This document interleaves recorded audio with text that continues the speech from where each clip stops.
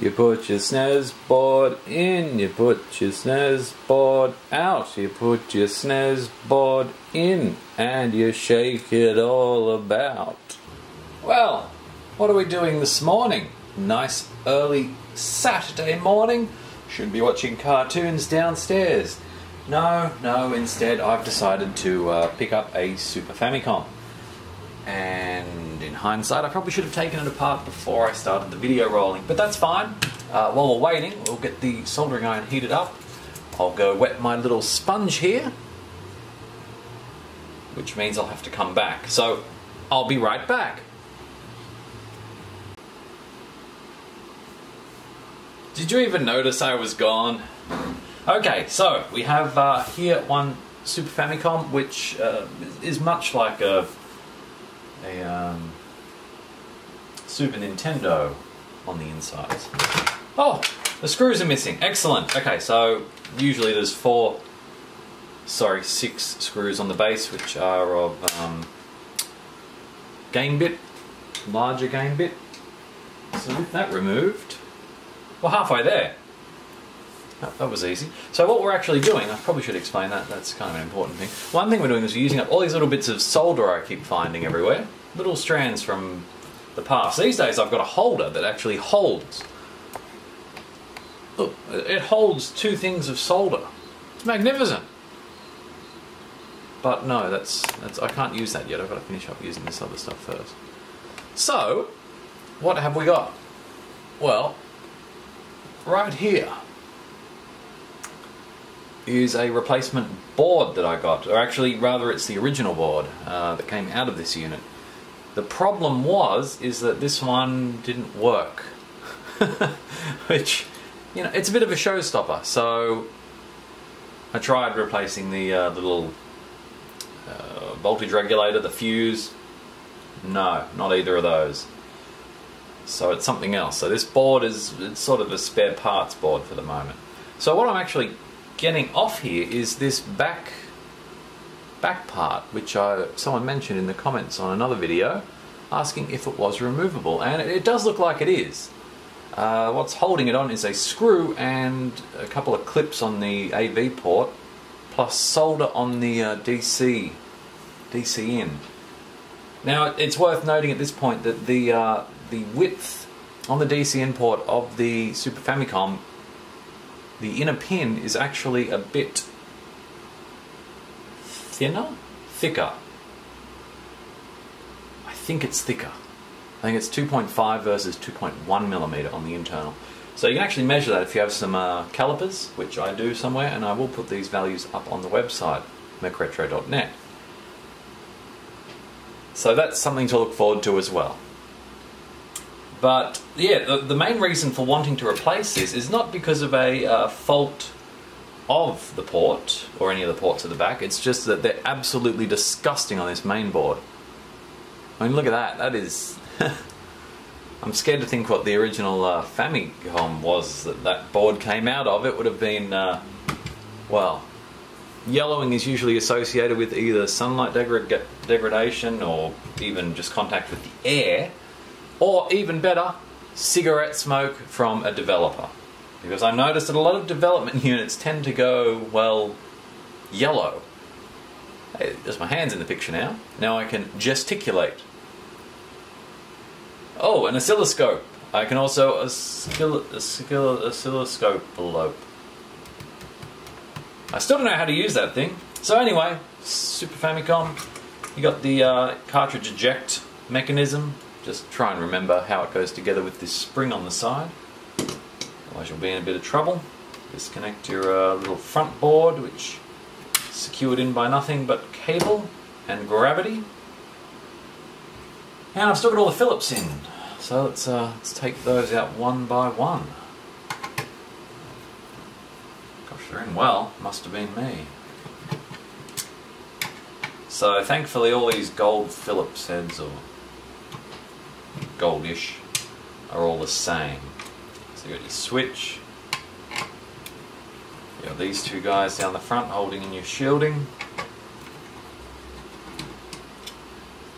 Once you remove that, oh that's right, this board is actually, there we go, Well, to be honest, I probably don't need to remove that. Really? At all? This is one of the models that has the removable cartridge slot. That's why I was quite happy to receive this one. So it's an SNS CPU-GPM02, and the original that came out of it is the exact same model. So it looks like Nintendo, halfway through the GPM-02s, went, you know what? Why are we making this cartridge port removable? This isn't helping us. We didn't need to do this on the NES or the Nintendo Entertainment System, as the cool kids say. So that's not true. The screws are different. We've got these silver screws holding in this. They're a bit longer, so don't forget that. You don't want to put them through one of the other holes, because then you'll end up with, well, more holes than screws. We remove that, it actually comes off. So that's cool, but ultimately not very useful. You can have a look, and it's pretty exciting on the inside there.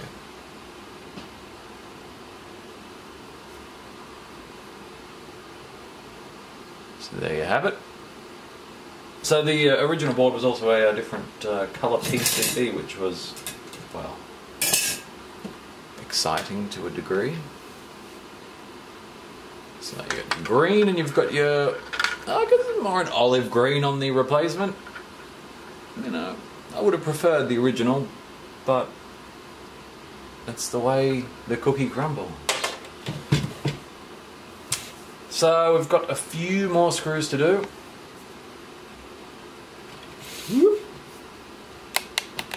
Slightly more in frame. Oh, too far. There we go.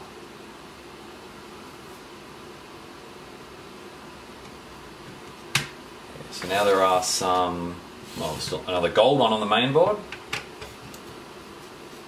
Corner over here. And a couple holding down the, well, the part that we need to remove.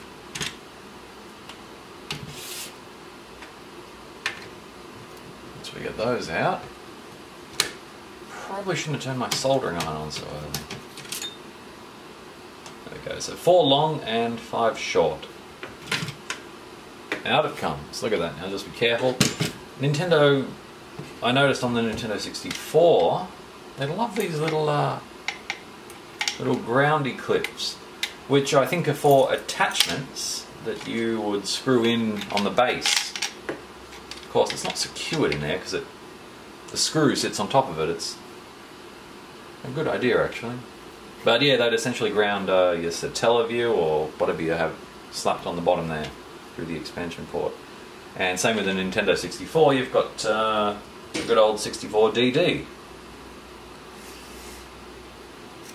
So, if we have a look here on the base of the board, big screw, okay, easy. These screws here, these gold screws that you can see they, well, most of them, 1, 2, what's that fourth one do? 1, 2. Oh, it goes into the RF out. Okay, so I'll want to remove that, because I believe that comes off the board. Or does it? No, it doesn't. Gosh, this will be interesting. Hope I don't break it. Maybe I should do it on the other board first. Yeah, that's a good idea. Yeah, let's do it on the other board first. The one that's allowed to be broken. So, same thing, 1, 2, 3, 4, 5. But we've got quite a bit of solder up here on the DC in. So, normally I'd say use the desolder gun, but my desolder gun doesn't have a tip that's big enough. It also doesn't have a tip big enough to do a Nintendo 64 controller ports, I found out, unfortunately, which made me a bit sad. So that's greater than 1mm. I had a 0.8 and a 1mm tip. So what we need for this is the good old desolder braid, which I haven't used in a long time, but it's good stuff. I mean, it's pretty cheap, relatively cheap for, you know, 7 meters. So that's nice. So just gonna wrap it a bit, fan it out a bit, chop this bit off. Where's my scissors? Don't want too much of it. It's dead, covered in solder from something else I was desoldering. What was it? I have no idea. And it just occurred to me I'm still recording at 24 frames a second. I should have bumped that back up to 50. Oh well, I'm sure I'll remember next time. So grab your soldering iron. There you go, be careful not to, well, to hold it. You'll burn the crap out of yourself because copper is, there we go, focused on the completely wrong thing. Shuffle things around. There we go, that's a bit better. And focus. Focus your attention, ladies and gentlemen. Watch the magic of, you see now I'm holding it, this is obviously going to burn me. So we just want to heat it up as much as we can. Get as much of that solder out as possible. Really, I mean, you could also, while you wait for that crunchy noise, you could actually sort of reflow it a bit because the solder's probably quite old. And being on a DC import, it's never good. But if you reflow it, what it does is it will come up a bit easier. So add a bit of solder. These can absorb quite a bit of heat because they've got quite a bit of metal on the other side. So once you're happy that's sort of nice and shiny again, get your extremely hot desolder braid, don't touch it.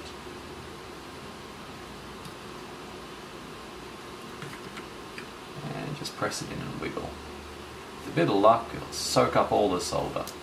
Of course there's the other thing, it may not do anything, but that has actually worked quite well.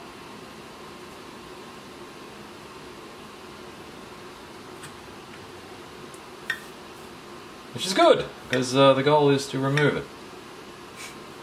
Obviously. You see there's quite a bit of solder coming off there. Hot.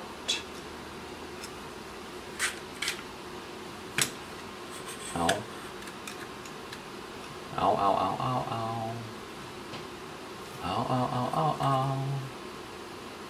So you just sort of press into it and wiggle. You start to hear that crunchy noise. Yeah, that's probably clear then. Mostly clear. Wow, a lot of solder on that one. Alright, and down we go again. Whoop.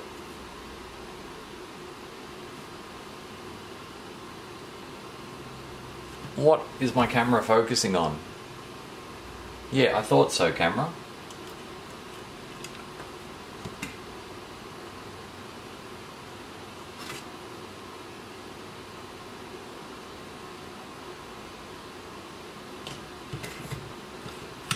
And a fourth time. Or third, whatever I'm up to.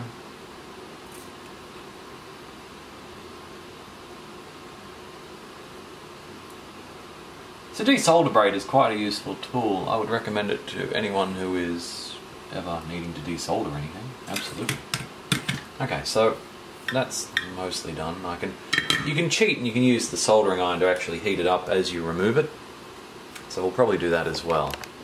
Just because. So let's try removing some of these screws and see what happens. So I definitely need this silver one out, which looks like it secures on something. Oh, okay, so those ports... Oh, right, okay, so those ports stay there. It's just the DC... Is it actually... How is that attached? Is it even attached? Yeah, it is. Okay. Well.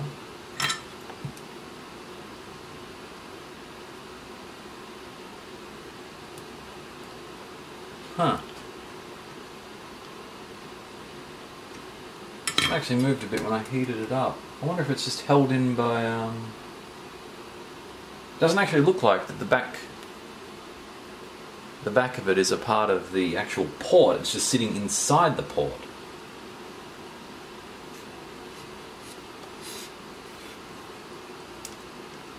So in theory it should just slide out. We may need to loosen the loosen it a little bit. Actually, why am I experimenting on this one? This is the nice backing. I'm all back to front today.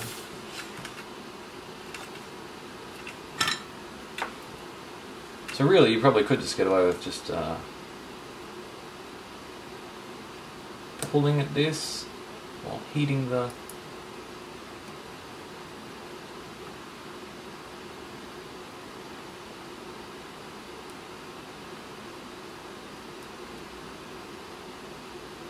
Let's see what happens. Nothing!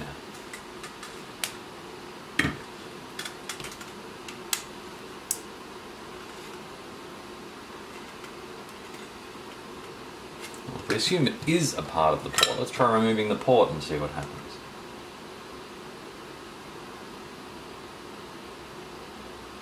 Just applying some downward pressure.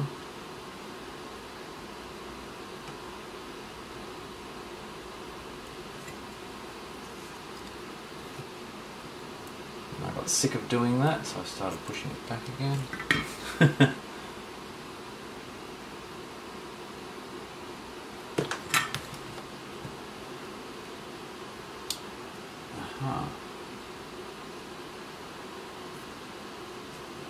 So they can move around, that's good to know.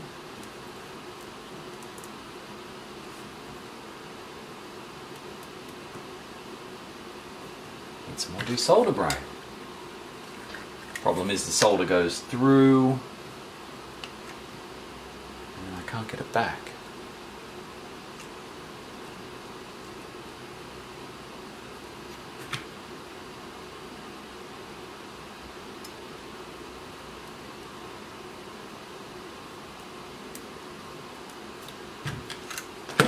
Burning plastic. I just melted a bit of the blooming thing, didn't I? Hot.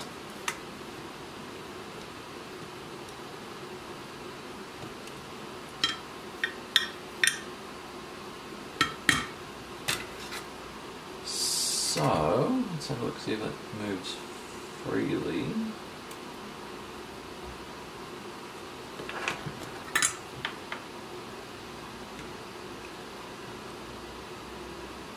I've definitely gotten all the solder off the back ones, it's just this front one now.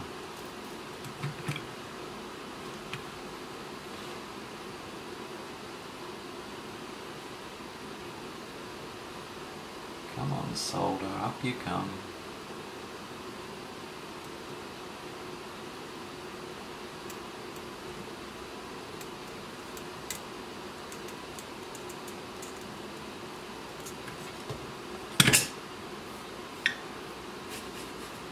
Love this taco.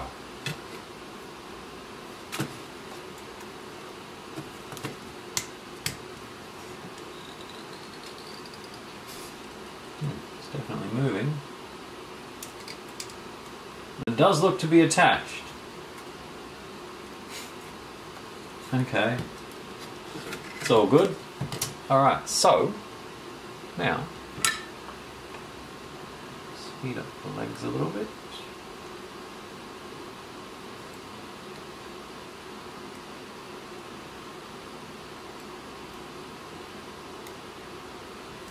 I don't quite understand how that's meant to fall through while being attached. Why did they do this at the... Well, there we go, it just comes out.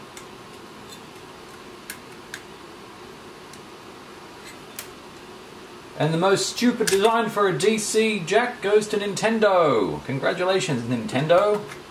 That is stupid.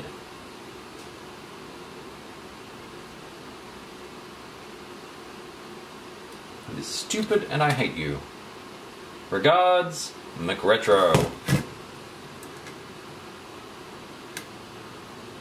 Actually lifted a bit of the pad on the other side of the thing that I couldn't see, so that's no good. Thankfully there's still plenty of pad and it's in the right direction of the circuit. So it looks like these can be removed, but it's difficult. I'm still wondering why on earth that's even like that. I mean, what were they thinking? That's just a terrible idea. But, you know, it's their console, so it's fine.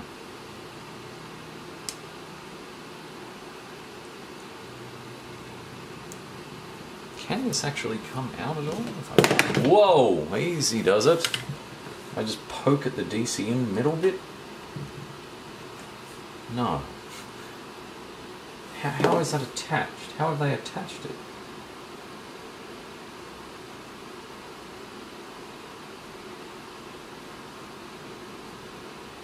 Incredible. What a terrible design.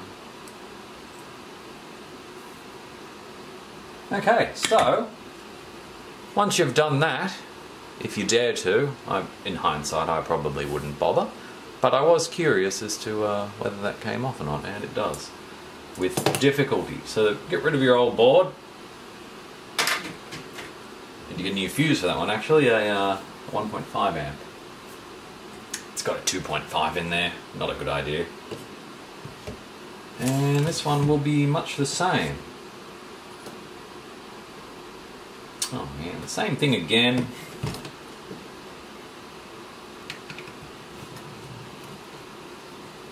So, silver screw comes out. And we add a bit of solder. That's a nice thick bit. We'll use these really short ones.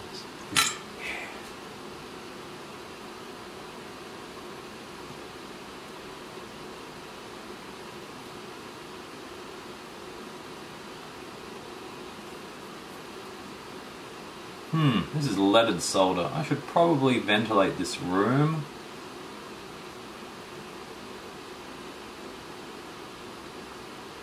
Otherwise I'm going to be a heavy metal machine. Had trout for dinner last night. Not as good as salmon, in my opinion.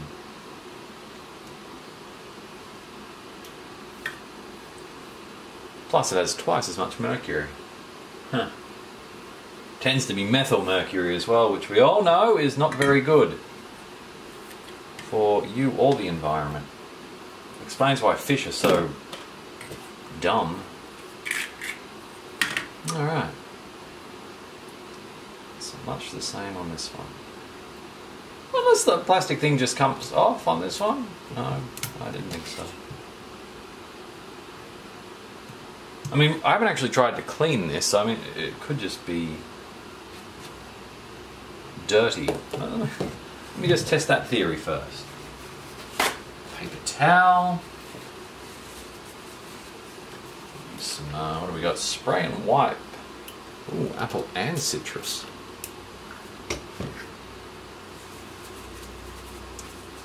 Make sure it's not too damp.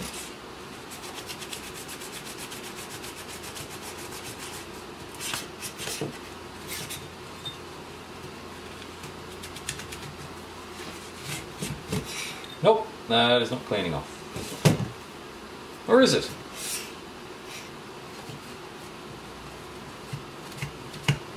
It is not. Yep. It smells nice though. So I've got that. That's a good thing.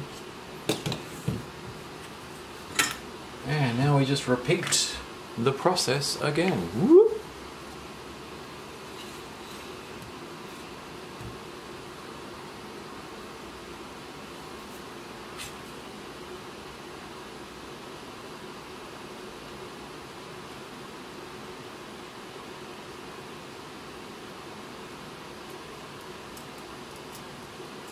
it goes a little smoother on this board, that would be nice. I don't expect miracles. Ah! And you probably should also leave a little bit of cooling time just so you don't melt the socket. That would be a very bad thing to do. Seriously, anyone considering getting a Hakko FX 888 or 888D, I highly recommend it. In fact, I've actually grown quite used to the 888D, given that before I was just using a 25 watt or 20 watt iron. Definitely a move in the right direction. Whether it be a step, a leap, I don't know. Ow. Also, be careful of the spiky things on this board. There's like capacitors and stuff, and pins.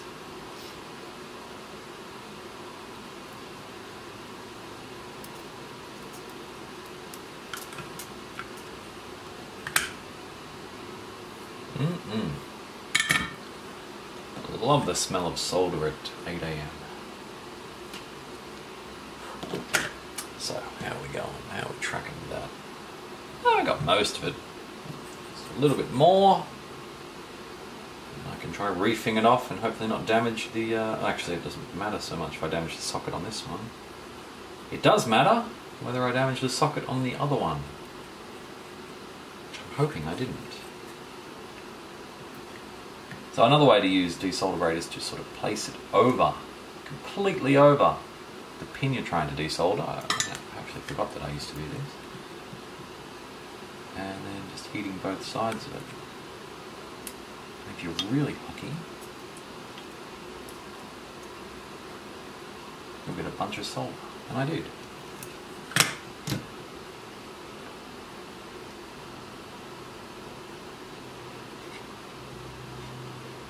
Still a little bit left though.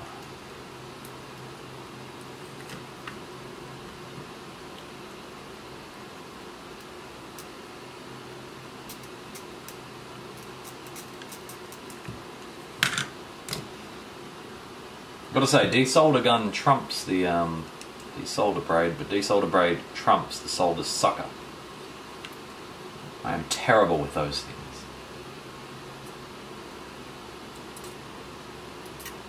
I'm so bad I can't even get any solder to come up, so I don't know how to use them. That's probably more the problem. I should watch some YouTube videos on how to use a desolder pump.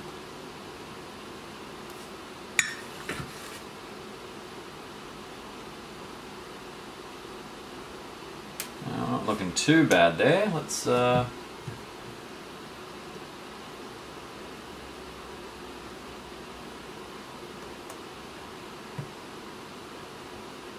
it up a little bit and sort of set it free. It's looking better than the other one did. Ah, really hot in that corner. It's really hot. And as you can see, there's a lot less solder there than there was. It's too early for grammar.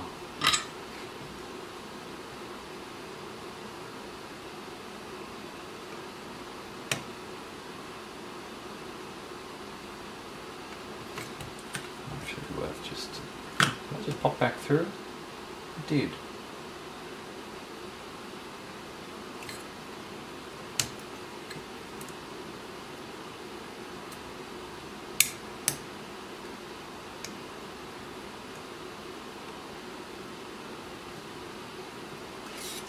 Seems to be through now.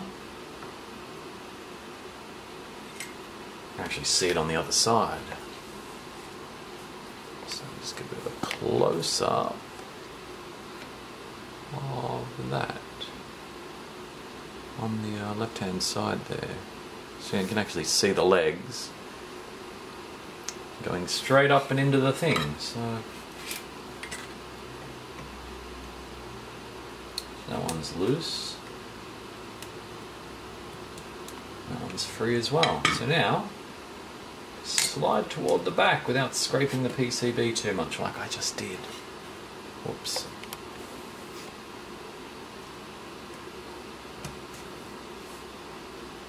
That one came off a lot better than the other one. No damage to the circuit. So, you know, it's all about... Oh, wow, I get to remove dust that would just have sat there for years. 90s dust. So I'll just compare the two. They look pretty similar. This one looks a bit more out of shape. I'm sure once it's back on the board it'll be okay, right? Right? Apparently my camera has a file size limit. I guess I've been rambling on for half an hour. So there we have it. There's the two things. Damn, the older one actually has a better looking DC in socket. That's fine, I don't mind. Let's pop that one aside. Oh, maybe I'll sell that, maybe someone else can use it. Who knows? It's spray painted. Yeah, that'd be fun.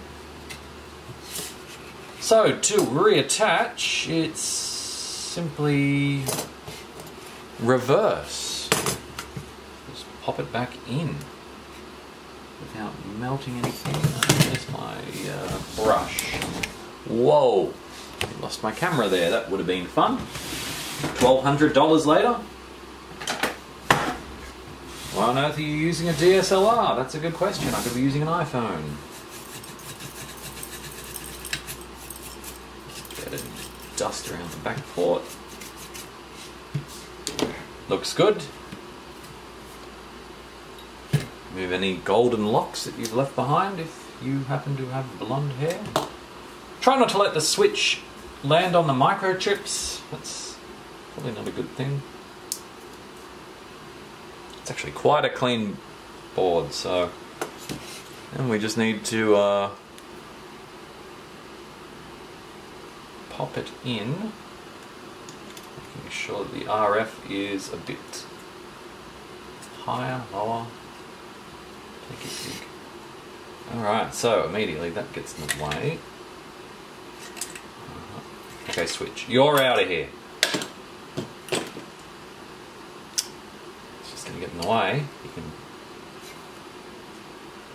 sit in the timeout box. So 2 gray bits need to go into the RF composite RF box.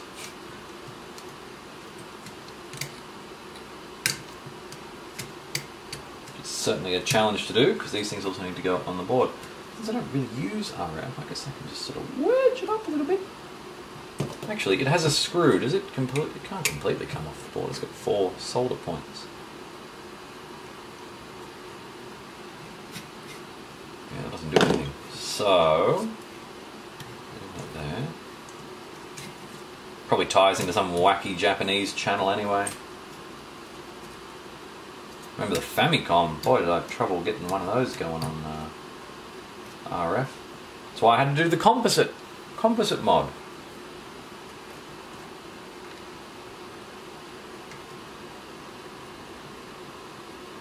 Okay.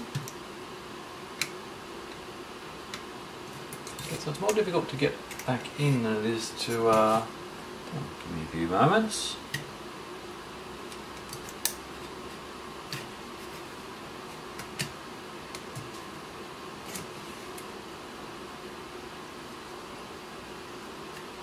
So I'll just bend the RF thing almost off the board. That's cool.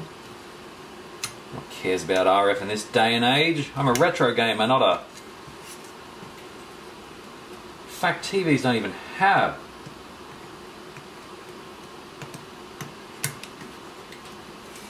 A lot of them don't have RF anymore. I'd say that's a bit sad, but honestly, I don't care. Sorry, Pong. Alright, so that's back in. Make sure it screws back in. Nice and tight. There we go, good as new. Thereabouts. Why is it so bent? You're doing to me, RF port. Let's pop the silver screw back in.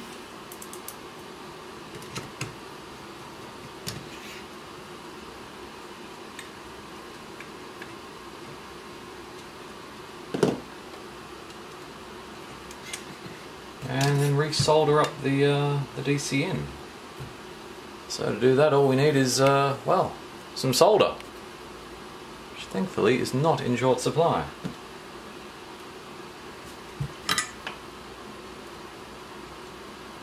Plenty of it, because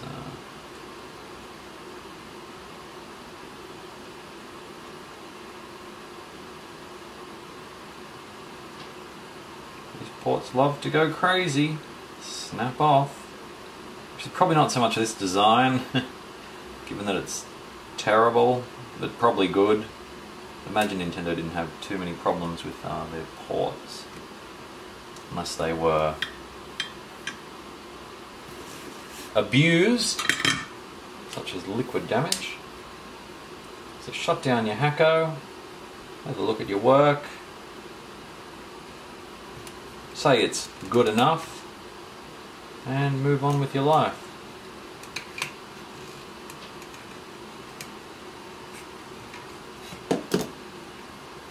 So that needs to go back into the comp.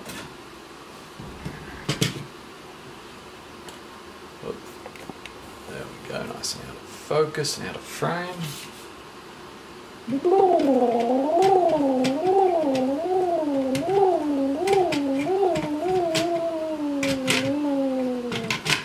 Wow, I must have sucked as a kid at jigsaw puzzles. Wow.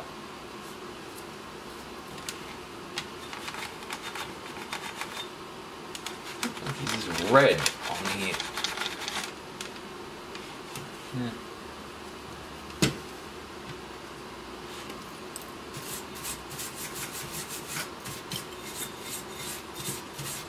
I guess that's one way to clean the cartridge. Port is to remove it. Maybe that's what they had in mind. Who knows? I honestly don't think Nintendo would have.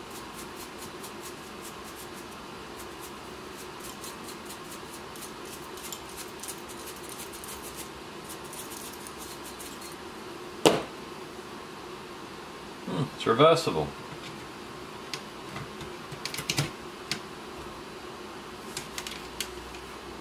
There we go, have a look at that. That's much more uniform looking.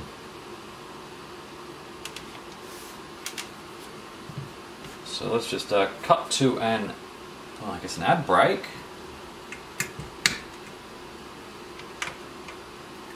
Cut to an ad break and see you back in a moment with the test.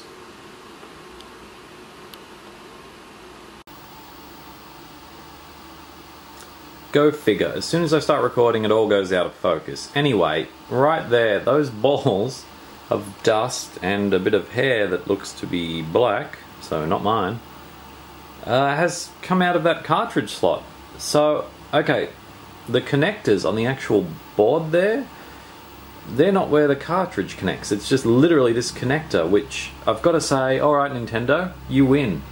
You've done a magnificent job there, because you can remove it, go hold it up in the sun, and use an iPhone SIM eject tray, removal tool, iPhone SIM tray removal tool, to scrape away all the dust inside the cartridge slot. Now it wasn't reading my SD to SNES or Chrono Trigger. I mean, it read Chrono Trigger once.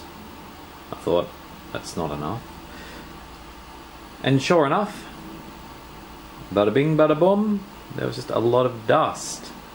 So that's pretty nasty. I'm gonna go feed it to neighbour's cat, yeah. And, yeah, that'll be alright. And we'll cut back to me actually doing something on the little PVM.